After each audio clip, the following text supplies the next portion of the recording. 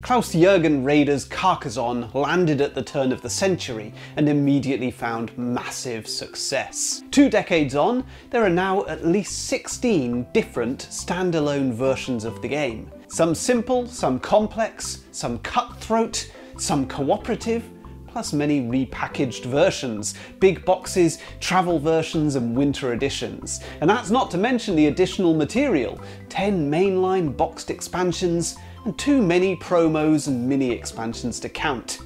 In this video, I'll be taking a look at many of the variant rule sets and discussing which version might be best for a player who enjoys thematic games, which version you might like if you want meaningful choices, which version is great for interaction, and plenty more.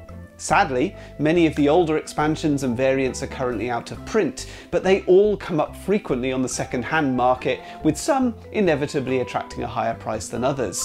I'll be discussing the game design lessons that I've learned from immersing myself in the vast catalogue of Carcassonne titles. Today, Carcassonne joins King Domino, Everdell, Sushi Go, and Viticulture in my Game Design Hall of Fame. I'm Adam Porter, I'm a game designer and reviewer, and on this channel I explore games with a focus on product design. If you like what I do, please share these videos, comment below and subscribe to the channel. Carcassonne was inspired by Wrede's visit to the medieval walled city in France. He set about representing that region in a tabletop game, with players collectively building a bird's eye view of the landscape through competitive tile laying. Considering the relatively abstract nature of the gameplay, it's perhaps surprising that this was a game designed with a theme-first approach, rather than pasting a setting onto existing mechanisms. I was introduced to Carcassonne on my first ever visit to Cardiff's game store Rules of Play in 2011. I was immediately intrigued by the concept. I was looking for a board game, but this was more like a jigsaw, a map that you built with the other players, creating this glorious medieval vista. But even better, this jigsaw has a winner. Before we dive deep into the world of Carcassonne, I've got a message for any game designers watching this video. This video is sponsored by Launch Tabletop. I'm putting together a new prototype with the intention of pitching it later this year. Launch Tabletop is a board game manufacturer with a print-on-demand service called Launch Lab. I got great results for my first prototype board game, and I recently laid out the files for a simple card game, which I'm eagerly awaiting to receive in the post. Producing prototypes this way is addictive. Today I'm exploring the options for printing a flip and write game. Now, I've generated my placeholder art using AI, and the Launch Lab templates make it really simple to lay out the graphics for the various game components. I'm going to place an order for a pad of scoring sheets, a deck of cards, a few pencils, and a lavishly illustrated box, and I'll show you the results when they arrive in the next couple of weeks. Launch Lab has a very simple user interface which guides you through the process, and your game will be posted to you wherever in the world you're located, with an incredibly fast turnaround time. The quality of a Launch Lab prototype is indistinguishable from professionally published games. If you'd like to create a single copy of your game, or anything up to 1,000 copies, then visit launchtabletop.com and start prototyping. Use the coupon code ADAMINWales for a 20% discount. Carcassonne is a relatively simple tile laying game for 2 to 5 players, lasting around 30 to 40 minutes. Players collectively build a landscape of walled cities, roads, monasteries and farms by placing tiles into a shared grid. On your turn, you place a single tile drawn randomly from the deck. It must match the features of the other tiles surrounding it. Additionally, on your turn, you can place a player token onto one of these features on the tile: a road, a city, a monastery, or a field. These player tokens are called meeples. You'll be hearing that word a lot. When a feature is completed, your meeple is returned to you, and you gain points, marking them on the scoring track. Completing a road scores you 1 point per tile. Completing a city is worth 2 points per tile, plus 2 points per coat of arms in the city. You complete a monastery by completely surrounding it with tiles, scoring 9 points. And farmers are scored at the end of the game, gaining 3 points for each completed city adjacent to the farm. You can never add a meeple to a feature which already has a meeple on it, but through clever tile placement, you can join up pre-existing features, bringing meeples together within a city, a road or a field. And in these instances, the player with the most meeples on the feature scores the points. If tied, all players score. When all tiles have been placed, the highest scorer wins. Carcassonne was an immediate hit for Wrede and German publisher Hans im Gluck, who had previously found success with modern classics thematic, modern art and Tigris and Euphrates. Hans im Gluck were looking to repeat El Grande's 1996 Spiel des Jahres win, and Carcassonne fulfilled that wish in the year 2001.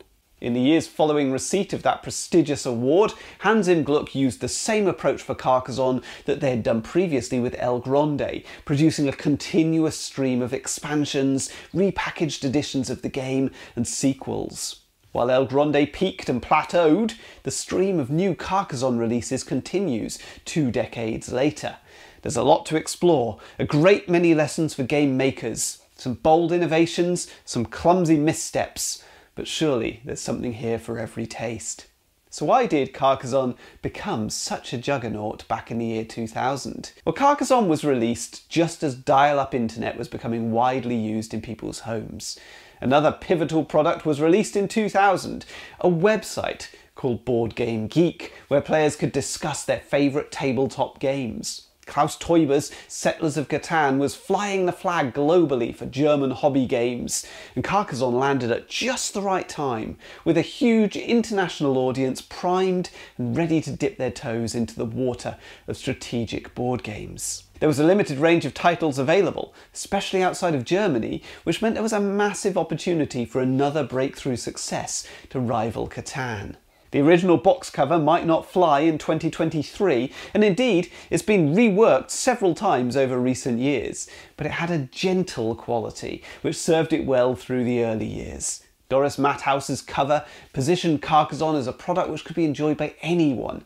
The picture book aesthetic wouldn't look out of place sitting alongside a pile of jigsaws in an independent bookstore, attracting consumers who were tired of shallow TV tie-ins and plastic monstrosities. The standard approach, utilised by German publishers at the time, was to utilise hand-drawn historical illustrations to highlight the adult appeal of a game, and to distinguish strategic board games from children's toys. Carcassonne was a particularly effective example. Our avatar is clear. We're seeing the walled city through the eyes of a softly smiling knight. He seems distracted by the presence of an attractive woman who seems to be looking us, the players, straight in the eye. In earlier editions, the woman was absent. In her place, a suspicious-looking man lingering with hand on sword hilt. And this is a low-quality image, so it's hard to say for sure, but I think the knight's expression was originally more of a grimace. Intriguingly, that suspicious man isn't forever lost. He's hiding among the bushes in the background of the later edition. Now, I've gone off on a tangent, forgive me. What I wanted to say was that Carcassonne is perfectly balanced, presenting itself as a game for families while also looking grown up enough for adults. Times have changed, of course, and modern editions need to compete with thousands of popular titles with incredible artwork. A new cover in 2014 used the same basic formula. 2 figures look over the medieval city walls. The attractive woman once again looks us in the eye, inviting us into their tiny meeple world.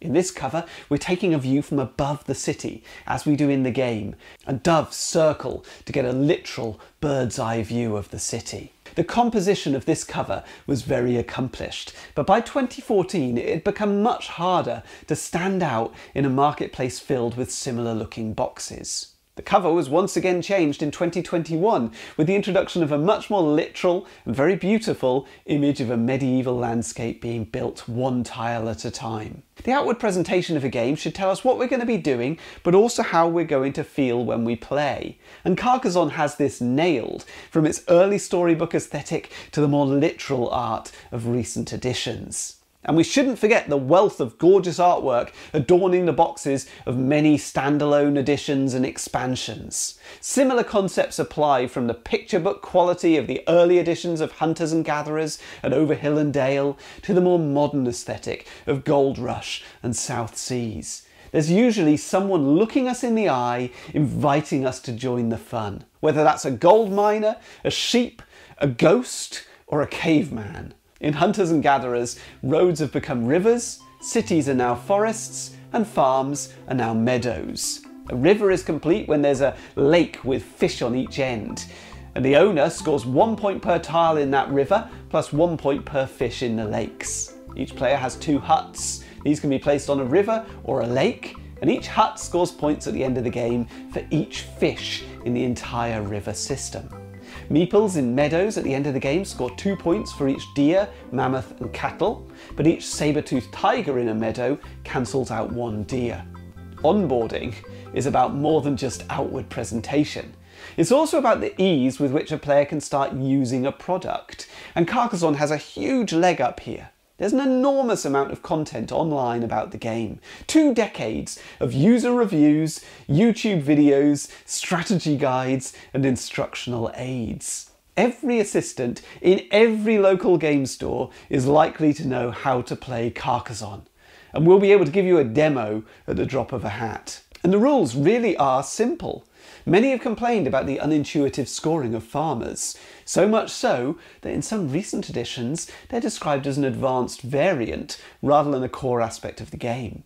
But essentially, Carcassonne is an easy game to teach, and the rulebooks have served it well, from my early edition to the well-presented rulebook in the most recent big box collection. There were some tweaks to scoring in the earliest versions of the game, but the final system is pretty robust. It baffles me, however, that after 2 decades of producing Carcassonne products, the publisher still struggles to make the rules clear in the various standalone editions. In virtually all of the recent standalone games, Mists over Carcassonne, the Around the World series, Carcassonne Star Wars, the rules are confusingly laid out and clumsily written.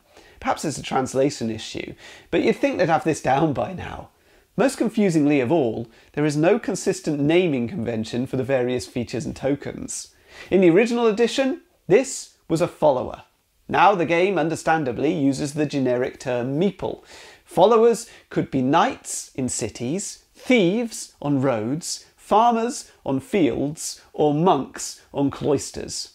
In 2023, thieves are travellers, and cloisters are monasteries. With me so far? In Over Hill and Dale, farms are now called meadows and cities are now farms. Confusing, but we'll let it slide. In Gold Rush, cities are mountains and monasteries, aka cloisters, are now cities. What? In New World, farms are called plains, cities are towns, and monasteries, aka cloisters, are now called farms. Hans im Glück, you've lost me. This is all tongue-in-cheek, of course. Most players will have their favourite edition of the game and stick with it. But for those of us following the series, moving from one title to another, or teaching other players the latest variant, it is something of a hurdle. At the time of recording, Mists over Carcassonne is the most recent release, and it might just be my favourite yet. But considering this is a series famed for its appeal to newcomers to the hobby, I'm convinced that the confusing rulebook will prevent many casual purchasers from ever actually playing the game. Carcassonne does have a junior edition for younger players, known by a variety of titles over many editions, sometimes Carcassonne Junior, sometimes My First Carcassonne, and sometimes The Kids of Carcassonne. The game's aimed at ages 4 and up, and it involves placing tiles to connect roads, but unlike regular Carcassonne, meeples aren't placed until a road is complete, and players attempt to place all of their meeples before the other players to win the game. For a simplified experience somewhat closer to the core game, Over Hill and Dale provides the most accessible package I've come across. In Over Hill and Dale, cities become farmland, roads become hiking trails, and the original farms and monasteries are amalgamated into meadows and stables. You can place a meeple on a trail as usual, or instead extend an existing trail and hike one of your meeples, earning 1 point per tile that your hiker enters. Completing farmland scores points as usual, but you also gain tokens for each of the crops shown on the tiles. At the end of the game, you score points for sets of crop tokens, with scarecrows counting as wild crops. Finally, each player has 2 stables, which can be placed into meadows. And at the end of the game, you score 1 point per animal on each tile with a stable, and the 8 tiles directly adjacent to it. Let's take a look at the core Carcassonne system and see if we can identify the reasons for its appeal. Now, I rate games using my own ladder engagement system. A game is scored between 0 and 3 in 5 different categories, and each point scored climbs the game one rung up my engagement ladder. A total of 10 or above tops the ladder and indicates a real favourite with me. There's very little scope for thematic immersion in Carcassonne. It's essentially an abstract game, but the fantastic visual appeal of building a massive medieval landscape is appealing, so I'm awarding the game 1 point. For interaction, Carcassonne scores reasonably well. It's simple stuff, placing tiles in awkward places to limit opponents' chances of completing features, placing your meeples so that they can muscle in on opponents' cities, roads and farms, and of course collectively building a single map. For stress and tension, Carcassonne also scores 2 points. As the game approaches its conclusion, it becomes a race to complete unfinished features, and this is always reliant on a lucky tile draw. Feedback describes the ways in which a game responds to the player's input, and Carcassonne does well here. Features are completed throughout the game, and these award victory points in a variety of interesting ways, plus they return your meeples to you, opening up more opportunities for placement. The feedback in the game is frequent and consistent, so Carcassonne scores 2. For meaningful choices, Carcassonne scores 2. There's a lot of luck involved in the tile draw, but there are also plenty of intriguing choices to be made throughout the game regarding where to place your tile and when to utilise your meeples. Skilled players will develop strategies to contest high-scoring cities and farms, and the game can become quite in your face when you're playing at that level. The overall score of 9 indicates that Carcassonne is a very strong all-rounder without excelling in any one area. Between the original game, Hunters and Gatherers, and Over Hill and Dale, we've already covered a wide range of experiences utilising the core Carcassonne system, but I thought it might be interesting to consider expansions and variants which expand on each of these gameplay elements, enhancing thematic immersion, prioritising interaction, increasing stress and tension, providing greater feedback, and highlighting strategic choices. If you're looking for a deeply immersive thematic experience, none of the Carcassonne variants are going to satisfy you. The most obvious attempt is 2015's Carcassonne Star Wars. In this version of the game, cities are replaced with asteroid belts, roads with trading routes, and monasteries with planets, and these all score exactly as in standard Carcassonne, with no equivalent for the original game's farmers. Each player has a Star Wars character, which corresponds to the colour of their meeples. When you score a feature with faction symbols on it, you score 2 additional points per symbol. When you place a planet, you can place a meeple on it as normal, but when you place a tile adjacent to a planet, you can also move a meeple onto the planet, and importantly, you can even do this if the planet is already occupied, and this will bring about a battle. Battles also occur when multiple meeples are brought together into a shared feature by joining up occupied trade routes or asteroid belts. In a battle, each player rolls 1 die per meeple of their colour in the contested feature. Each faction symbol in the feature which matches your character's faction adds an additional die. Players also have 1 large meeple each, which provides 2 dice if it's involved in a battle. The highest value rolled by each player is compared, and this number is taken from a single die rather than the sum total of all dice rolled, and the highest roller wins. The losing player withdraws their meeple and places it back in their reserve. In a tie, every player scores 1 point and then battles again. Carcassonne Star Wars is the least satisfying edition of the game that I've played.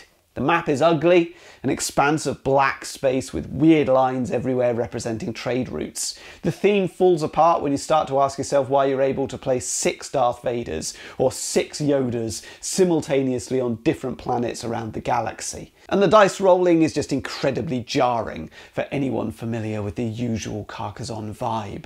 For a slightly more thematic experience, I'd recommend Carcassonne Gold Rush. In this edition, mountains amass mining tokens for each gold icon on the tile. When a mountain's completed, the player who occupies it gains all the mountain tokens on the mountain. And the reverse of these tokens shows how many victory points they're worth: 1, 3, 5 or 0. Each player has a single tent token. You can place this on your turn or move it from one mountain to another, even placing it on a mountain which is already occupied. On a turn when you don't place a meeple or a tent, you can take the topmost mining token from the mountain where your tent is currently located. Railroads score the same as roads in the original game, but the score is doubled if there's one locomotive on the railroad. If there are 2 or more locomotives, however, the score is not doubled. Cities are the replacement for monasteries, and these are scored when all the railroad segments emerging from that city are completed, awarding 3 points per connected railroad.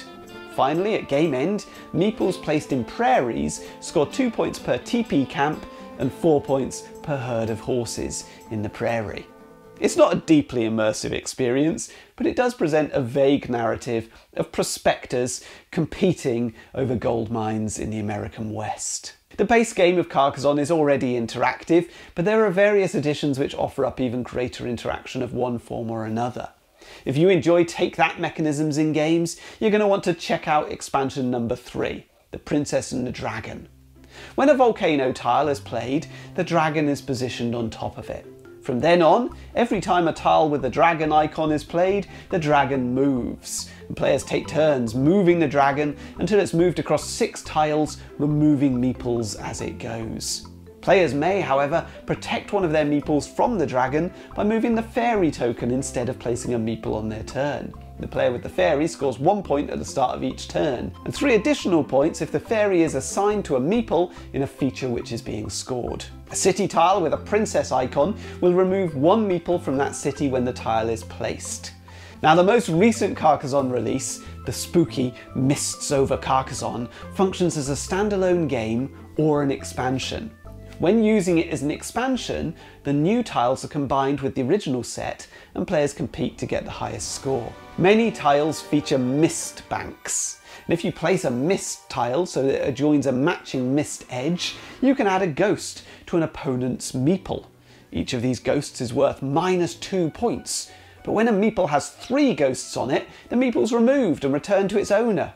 Alternatively, you can place a mist tile so that the mist adjoins a field edge, breaking the usual matching edges rule. In this instance, you have to add a ghost to one of your own meeples. Now, each player has regular meeples, as in the original game, but also 2 guard meeples. Now, these are special pieces which cannot be affected by ghosts, so you're going to want to be saving these for the highest scoring features. You can gain additional guard meeples by completely surrounding cemeteries. Mists over Carcassonne as an expansion has a totally different dynamic to any other version of Carcassonne I've played. Once your features grow, a massive city with lots of coats of arms, for example, you become a target for the other players and you'll soon start to amass ghosts. You don't want to get to 3 ghosts and lose your meeple, allowing opponents to jump into the city you've been cultivating. So the game becomes a frantic race to complete features before your opponents can stop you. It's delightfully tense. Of course, cutthroat gameplay like this won't be to everyone's taste. And interaction doesn't have to be destructive. Mists over Carcassonne offers a totally different experience when played as a standalone game. This version of the game is the first cooperative Carcassonne variant. In the cooperative variant, players follow the usual Carcassonne sequence: draw a tile, then place it so that the roads, cities and fields match up. But when you add one of the foggy tiles, you also add ghosts as illustrated on the tile. There are 15 of these in the supply, and if you ever run out, you lose the game. So you need to get them off the tiles as quickly as you can, and you do this by completing mist banks, or by foregoing points when you complete a city or a road. Players' points are combined, and the goal of the game is to achieve a specific score before the tiles run out. Once you've completed this level, several new tiles are introduced. Castles are completed by surrounding them on all sides, like monasteries from the original game. But these buildings score 2 points per adjacent foggy tile. Cemeteries are less desirable. Whenever at least 1 ghost is added to a foggy tile, an additional ghost is added to an open cemetery. The only way to shut the cemeteries down is to surround them on 4 sides. At that point, all ghosts are removed and 1 meeple is laid down on the cemetery to show that it's no longer open. Later levels introduce new features to make the game even more challenging. Now, if you don't enjoy take-that mechanisms, but you don't want to go full co-op, you might try playing with one of the less showy modules from one of the expansions. The castles from expansion 8, Bridges, Castles and Bazaars, add a nice element of positive interaction to the game, whereby you score points when your opponent completes features. Each player starts the game with a number of castle tiles. These can be placed with a meeple whenever you complete a small 2-tile city, instead of placing and removing a meeple to score the usual 4 points. If you occupy a castle, the next time a neighbouring feature is completed, you'll receive the same number of points as the player who completed the feature. My next category is tension and stress. And Carcassonne Amazonas has a challenging race element at its core, as players attempt to position their boats further down the Amazon River than their opponents. The Amazon increases in length whenever an Amazon tile is drawn from the stack. And if you choose not to place a meeple on your turn, or if you add a boat icon to a tributary which you control, you advance your boat down the Amazon River. Whenever the Amazon is extended, the player whose boat is furthest down the river scores 1 point per caiman and piranha on the Amazon tile which has just been played. The boat in second position scores for the piranhas only. Now this game has a very different feel to most Carcassonne variants, but the race element works nicely and it's hard to hang on to a lead while also maximising scoring in all the usual categories, completing villages or tributaries in place of roads, and placing camps on jungle spaces to score points for animals in that jungle at game end. One great way to incorporate stress and tension into a game is to build in some push your luck decisions. And one expansion which I have a particular soft spot for is number 9. The Hills and Sheep expansion introduces shepherd tokens. On your turn, you can place your shepherd on a field tile that you've just played. And when you do this, you draw a token from the bag. If it's a sheep, you place it next to your shepherd. If it's a wolf, you place it back in the bag and remove your shepherd. When you place a tile which expands a field with your shepherd, you either grow your flock or score your sheep. To score sheep, you simply count them up and return them to the bag, taking your shepherd back too. To expand your flock, you draw a token from the bag and add it to the field if it's a sheep, or remove all your sheep and the shepherd if it's a wolf. If you enjoy titles like Quacks of Quedlinburg, Diamant, or Welcome to the Dungeon, then this expansion might work well for you. Tension is really cranked up in Carcassonne when the game puts time pressure on you to complete features, and often the clock is dictated by the actions of other players. For example, in Mists over Carcassonne, you need to complete cities quickly to rid yourself of ghosts. New World forces players to build away from the coast. 2 surveyors commence the game on the starting board, and whenever a feature is scored, a surveyor advances 1 column into the landscape. Any meeples which fall behind the advancing surveyors are removed without scoring.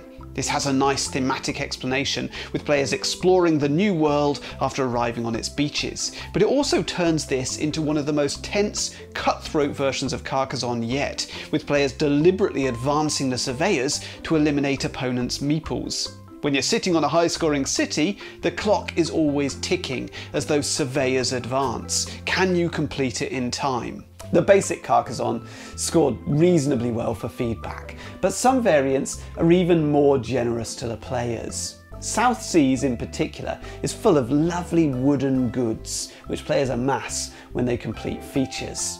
Completed bridges award shells as shown on the tiles, islands award bananas, enclosed areas of sea award fish, which can also be gathered by adding a fishing boat to an area of sea where you already have a meeple present. At the end of your turn, you can deliver fish, shells and bananas to exactly 1 ship from the central display by discarding the exact tokens illustrated on the ship tile. At game end, players score points from their fulfilled ship tiles and any leftover goods tokens. In the Builders module from the second expansion from the base game, each player receives a Builder meeple which can be added to any city or road you already occupy. Anytime you add a tile to that city or road, you immediately get to take another turn. Taking a second turn is a very satisfying reward in Carcassonne, more so than amassing a few victory points or tokens, but that reward features in relatively few of the variant rule sets. In Hunters and Gatherers, if there are any gold nuggets in a forest when you complete it, you also draw a tile from the bonus stack and place it immediately. These tiles have special abilities. The fire chases away all tigers from a meadow. This is great because tigers cancel out point scoring deer in meadows at the end of the game. Mushrooms from special tiles add 2 points to the scoring of a completed forest. And the sacred shrine reserves a meadow for one player, regardless of the number of meeples contesting that meadow. I love the opportunity to gather special abilities in Hunters and Gatherers.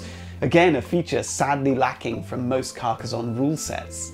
In Carcassonne the Castle, a score track runs around the outside of the play area, representing the castle walls. If, as a result of in-game scoring, your score marker ever lands exactly on a corner space, you take a wall tile and place it in your play area. These wall tiles give you special actions on future turns, allowing you an extra turn, doubling the scoring of a tower or house, allowing you to score incomplete features at game end, or increasing the size of your biggest house. And finally, there are many options available if you want to increase the number of strategic options in the game. For a start, you might want to adopt the official variant rule from the Carcassonne the Discovery rulebook. In Leo Colavini's early Carcassonne sequel, he proposed that players hold a hand of 2 tiles and select one of them to play on each turn, a rule adopted by many regular Carcassonne players over subsequent years. But if you're looking for a few more strategic options to add depth to your game, Carcassonne's first expansion, Inns and Cathedrals, is a great starting point. Adding 1 or more inns to a road doubles its score when completed, but if a road's incomplete at game end, it scores nothing.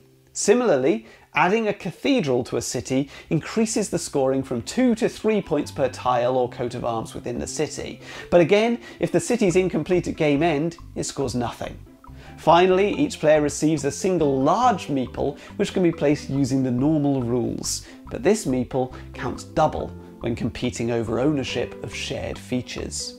In the second expansion, Traders and Builders, some new city tiles depict resources: wine, grain, or cloth. When you complete a city, your own or someone else's, you collect a matching token for each good in the city. At game end, whoever has the most goods in each category scores an additional 10 points. Each player also receives a pig meeple in their colour. You can add your pig to one of your farms to increase its value. A farm with a pig scores 4 points per completed city instead of the usual 3. Over 23 years, Klaus-Jürgen Wrede really has explored and expanded on every aspect of the Carcassonne game. Very few games have been so thoroughly dissected, examined, reworked and rejigged. Moving on to my product design checklist. Is this product innovative? Yes. When it came out in the year 2000, there was nothing else like it. And to this day, there are relatively few comparable tile laying games using a shared square grid instead of the ubiquitous polyomino. Cacao is a notable example, and several others, including Glenmore, Alhambra and Isle of Skye, have individual grids in front of each player. Is there a need for this product? Well, absolutely. 2 decades from release, Carcassonne remains one of the 3 titles most frequently recommended to newcomers to the hobby. There are many newer so-called gateway games, but Carcassonne manages to hold its own despite its age. Carcassonne, Ticket to Ride and Catan have introduced millions of gamers to the joys of modern tabletop games. Can the product grow with its user? I don't really need to answer this one, do I? Hans im Glück have offered up a masterclass in how to support a product, building on their strengths at every step. Carcassonne is a powerful brand in the industry. It gave birth to the iconic meeple, a symbol of modern gaming used widely across all aspects of the industry. So we can take it as read that Carcassonne is a brilliant product, an outstanding idea with phenomenal execution.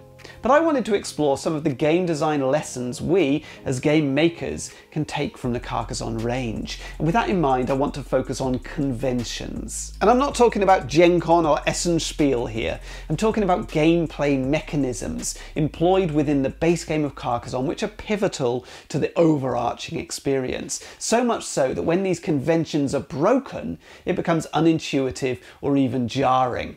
I'm going to take several examples from the standalone Carcassonne Safari. So let's take a look at how that one plays. See if you can spot any broken conventions.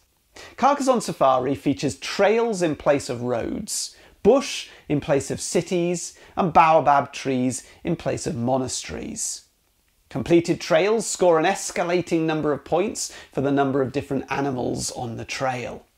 Bush scores in a similar manner to cities from the original game, plus points for different animals, as with trails, and 1 point per bird above the bush. A ranger token sits on the table adjacent to a tile. Placing a tile on the empty space occupied by the ranger scores you 3 points, and then you move the ranger to a new spot. Placing a meeple on the baobab tree awards you 2 animal tokens. Fully surrounding the tree with tiles gives you 2 further tokens and returns your meeple. Animal tokens can be used to supplement sets of animals from trails or bush, maximising the points received. Alternatively, on your turn, you can place an animal token on the corner of any savanna tile and place a meeple onto it. This creates a watering hole and scores you 3 points. Adding a second different animal to an existing watering hole scores 4 points. A third animal scores 5 points, and a fourth scores 6. The owner of a completed watering hole scores an additional 3 points. Now, the first broken convention relates to the placement of wooden tokens. In Carcassonne, you place wooden tokens onto cardboard tiles. You don't fling them on with catapults, you place them on. Wood on cardboard. In Safari, you sometimes place a cardboard tile onto a wooden token, the ranger, which sits directly on the tabletop outside of the map. Now this is strategically interesting. Placing on the ranger maximises your scoring but reduces your placement options. But aesthetically, it's jarring to have a wooden component existing outside of the landscape that we're collectively building. What is the shadow world that exists in your mind when playing a game of Carcassonne? Maybe it's never occurred to you, but deep in my subconscious, I'm pretty convinced the meeple world of Carcassonne does not exist outside the constraints of that expanding map. A jeep on a tabletop just feels wrong. I feel a similar repulsion to the face-down tiles used as wild terrain in some of the later difficulty levels of the cooperative Mists over Carcassonne variant. I'm all for clever use of tiles, and I welcome the stacking of tiles in the 9th expansion to create hills, but I am not happy with face-down tiles ruining the glorious vista of my growing French landscape. Not happy at all. The second convention broken by Safari also relates to the placement of tokens. In Carcassonne, tokens are always placed on the tile you've just played. In Safari, on your turn, you can place watering holes anywhere, so long as there's a savanna space anywhere at all. I can't even. These might seem like petty grievances, but for a long-time Carcassonne player, they're tricky rules to remember. They're easy to mess up and they just feel out of place. Now don't get me wrong, I'm quite happy with altered rule sets. Why else would I own so many Carcassonne variants? I can even find some enjoyment from the Princess and Dragons magic portal tiles, which when played allow you to place a meeple on any other tile so long as it's not part of a feature which is already occupied or completed. This feels fine because the portal tiles come up infrequently and they are framed as a special event, a fun little boost for the player who finds the portal. Altered rule sets need to fall within the circle of expectation for the subject matter, a term coined by British storytelling and improv guru Keith Johnston. For example, I have zero complaints about the scoring of Safari's trails and bush tiles based on sets of animals. That falls in line with the coats of arms in the cities from the original game, or the bonus points gathered from placement of inns and cathedrals, or pigs in the early expansions. Rolling dice to resolve space battles between rebels and the Empire? Not so much. There are certain things that Carcassonne is, and there are certain things it will never be. In the Bridges, Castles and Bazaars expansion, each player starts the game with a number of bridge pieces. You can use these at any time to essentially add a road to a tile, so long as both ends of the bridge sit on fields. These pieces count as roads for all other purposes. Now it's a stretch, but I can accept it. Wooden tokens placed onto cardboard tiles is within the circle of expectation. If you place a bazaar tile, you host an auction. Reveal a number of tiles equal to the number of players, and the player on your left selects one tile and bids a number of victory points for it. In clockwise order, each player bids or passes. The player who selected the tile must then either buy the tile from the highest bidder, paying them in victory points, or sell the tile to the highest bidder, taking victory points from them. The next player selects a tile and the process is repeated until all tiles have been taken. The tiles are then placed in turn order as per the usual rules of the game. No, that is not how Carcassonne works at all. It's a fine mechanism for a Knizia auction game, but it totally breaks the flow, and it's the reason that Expansion 8 is widely regarded as one of the weakest. Carcassonne convention number 1. Draw a tile, place a tile. Another broken convention crops up in a number of variants. Artificial constraints on the playing space. In Carcassonne, we can expand in all directions. The only limit is the size of our imaginations and our tables. Amazonas features an expanding central river, and players are not allowed to place tiles beyond the current end of the river. This feels more of an artificial constraint than New World, where players are forced to build away from the coast, having presumably landed in their ships and started to explore. In Amazonas, there's no thematic justification. The rule is clearly there to prevent players placing tiles which block the future direction of the river. It's clunky. In Carcassonne the City, players add city walls around the edge of the player tiles whenever a feature is scored, enclosing the growing map and limiting options for future tile placement. Additionally, players can position meeples as guards onto the city walls, scoring points at the end of the game for the buildings on tiles in the same row. The two-player Carcassonne the Castle is played within predetermined walls.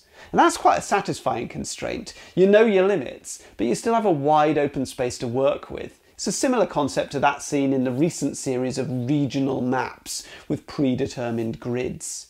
The limited space is not, however, the only convention broken in the castle and the city. Carcassonne 101. Terrain types have to match. Roads meet roads. Cities join cities. Fields connect to fields. If you're going to break this convention, you'd better tread carefully. In the city and the castle, paths must connect to each other or to the boundary walls, but there's no obligation to match other terrain types. So in the castle, you can join towers to houses, houses to courtyards, courtyards with towers. And this makes for a far less attractive map, but it drives the central conceit of the game, that players are competing to build the largest keep within the castle walls. Houses score 1 point per tile when completed, but the player with the largest joined collection of houses at game end scores points equal to the number of spaces in the largest empty area within the castle walls. It's an ingenious twist, which makes the two-player duel tense and enjoyable. Perhaps I shouldn't be surprised. This particular version of Carcassonne was designed by the master of tricksy little scoring systems, Rainer Knizia. The other variant, where terrain types don't have to match, is in Mists over Carcassonne. Now, in both the cooperative and the competitive versions of the game, players are allowed to match mist banks with fields, but never with roads or cities. It doesn't look great, of course, because it results in mist banks terminating with a solid straight line, but the game is gorgeous enough to make up for any shortcomings, and the mechanism is handled brilliantly, primarily because, while it's possible to match mist with field, it's rarely a strong move to do so.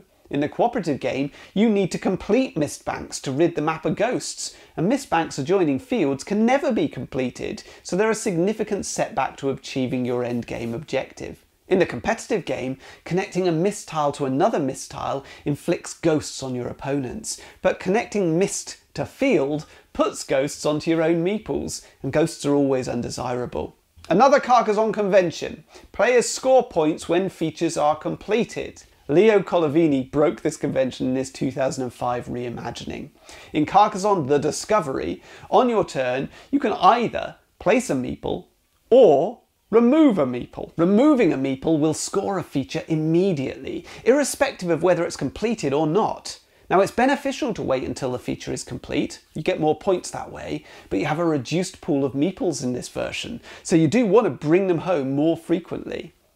Game design is largely the business of identifying conventions in existing games and finding ways to break or stretch them.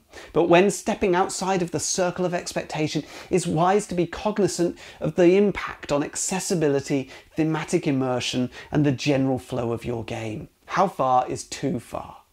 Let's consider the most common house rule of all, drawing a tile at the end of your turn instead of at the start. This altered rule undeniably makes the game run more smoothly. You can think about your options while the other players take their moves, so you're ready to play the minute your turn comes around. It's so obvious that it beggars belief that Klaus-Jürgen Wrede has never adopted it as an official rule in any of the later editions of the game.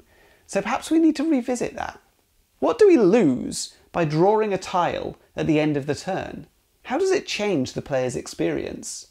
Now, the rulebook to my 2000 edition of the game says, first a player must draw a land tile. He looks at it, shows it to his fellow players so that they can advise him on the best placement of the tile, and places it on the table.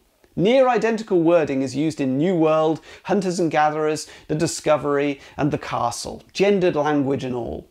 Each of these editions imagines players working together, advising each other on placement of tiles. Wrede doesn't want players focused on their own strategies, ignoring the actions of other players. His vision for the game seems almost semi-cooperative, with all players involved in their opponent's turns. Drawing at the end of your turn distracts from that, sending you into your own head for a significant portion of the game, rather than simply being present. I must admit, when I play, we draw at the end of the turn, but I'd be interested to hear which way you prefer to play. Let me know in the comments. Klaus-Jürgen Wrede's achievement in creating a world of related games and maintaining relevance over many years can't be overstated. That's the reason Carcassonne joins King Domino, Everdell, Sushi Go, and Viticulture, becoming my 5th entry in my Game Design Hall of Fame. Klaus-Jürgen Wrede has created hundreds of interchangeable modules to create an incredible number of possible ways to play Carcassonne. In doing so, he's essentially monopolised the market for tile placement on a shared grid. There are other examples out there, abstract games like Quirkle, games played on a board like Tigris and Euphrates, but there are a few that invite players to create and inhabit an open landscape on the tabletop. So here's my design challenge for you. After learning about the huge number of different mechanisms utilised by Klaus-Jürgen Wrede, what's the one mechanism he's missed? Can you imagine a tile-laying game on a shared grid which could stand alongside Carcassonne but carve out its own identity? Perhaps there are some new avenues to explore in the drawing or drafting of tiles. Perhaps your new version has a unique mechanism for placing tokens on the map. Perhaps you have a clever new scoring system. Whatever it is, I'd love to hear about it. And if you enjoyed this video, you'll probably also like my deep dives into the worlds of Everdell or King Domino. Follow the links.